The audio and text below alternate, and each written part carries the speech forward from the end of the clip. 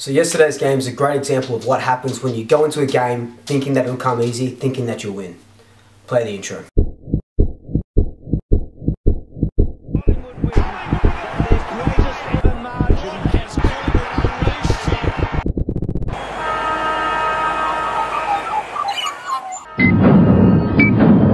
Yeah, I actually think we're going to hit this game hard and we're going to come out firing. I think Collingwood will win by 38 points. Dugoi's got to kick 5 goals upon his return. So as you can see, nothing I predicted came to fruition. Go figure. So from the get-go, we didn't look right. Walking through contests, no scoreboard pressure, inaccuracy in front of goal, and there was just an air of, yeah, it'll come to us, yeah, we're going to win about this game. So this game played out like an arm wrestle. It was neck and neck throughout.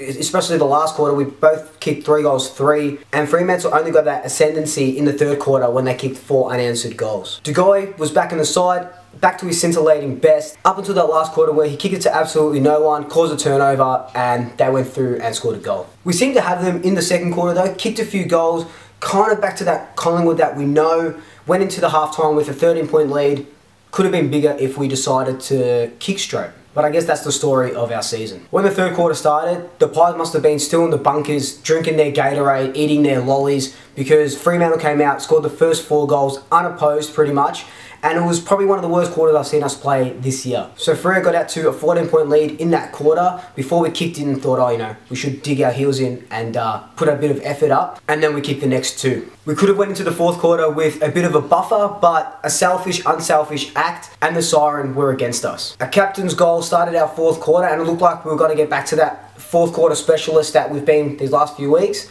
but it wasn't meant to be. Freo outrun us and Walters kicked that goal with 27 seconds left and she was all but over. Likes column was a little bit scarce today. Pendles did an outstanding job.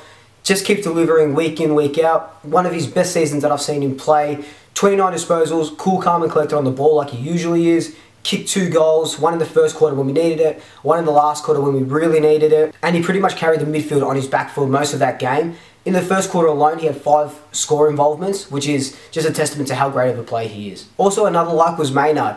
This season, he's been good. He's been going under the radar. I haven't talked about him a lot. But yesterday, he was really good off that half back, provided us a bit of run that we lacked. He went 88% with his disposals in a game where we were just dropping them and fumbling and couldn't hit any targets. To go away with his 3 goals was great, and more coming back from that injury and not going down injured is always a bonus.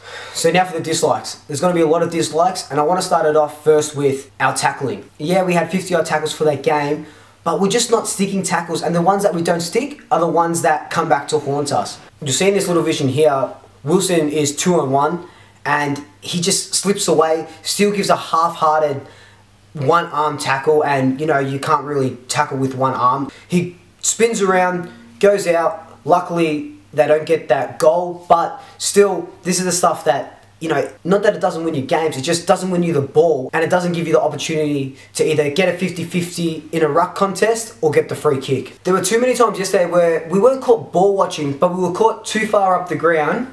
Okay. And Freo would get that cheeky one over the top into an empty 50 and score those easy goals. I just felt like our backline weren't working together as well as they usually do. There were times when they were spooling each other, there wasn't enough talk, no manning up, and like I said, that cheeky one goes over the top, and I think we conceded 4 or so goals because of that. So I just want to highlight this play from Varco at the end of that third quarter. When you mark it in the 50, I personally feel like you just got to go back and take that responsibility. He was only about 25 metres out. You've got to have that awareness that the game is, not that the game is on the line because it's the third quarter, but it was close to being over that third quarter. He was unselfish, tried to get that handball off, but then that's the chain of events that happens. Callum Brown apparently doesn't have a left foot because he looked at the goal, looked like he second-guessed himself, went to go back on his right, handballed over the top.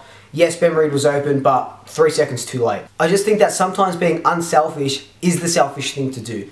Go back, take the kick. If that was the last quarter, you take 30 seconds off the clock. Yeah, best case scenario, we score a goal. Worst case scenario, it's a point and we get a 7-point play. This next little bit of vision highlights this hunger for the ball that we lacked yesterday.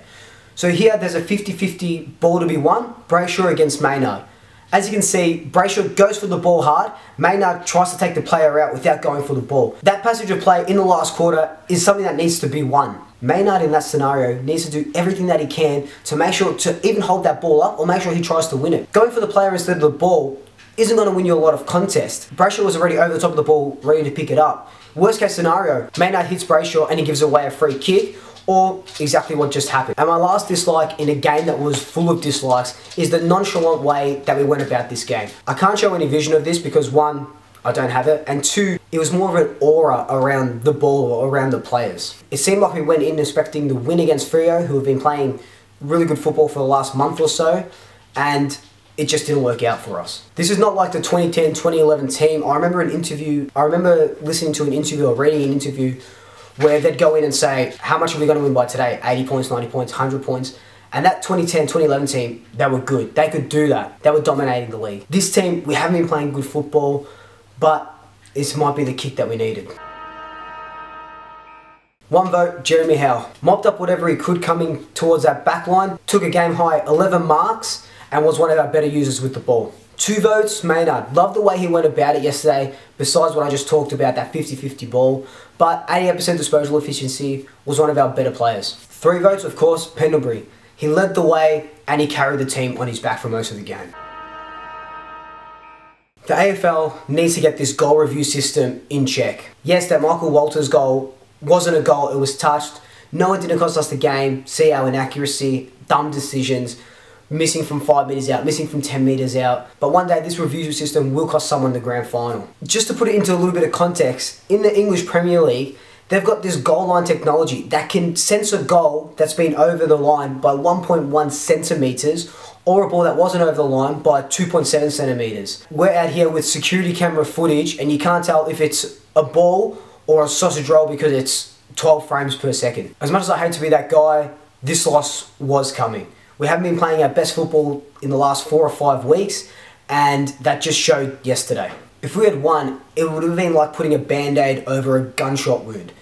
Obviously not that extreme, but what I'm trying to say is that our win would have just covered up how we went about it and how bad we actually played yesterday. Our average footy for the last month or so was overshadowed by the fact that we were sitting pretty at second on the ladder. But hopefully this is the kick up the arse that we needed. I still think we'll go deep into September. On Wednesday I'm going to release a video, my best 22 without all the injuries, as one of the commenters said, which is a really good idea. Who I want to see in, who I want to see out, and what I think needs to change. Until then, like, comment, subscribe, tell your family, tell your friends, tell your pets, and at least we're not Carlton. Swoop you later.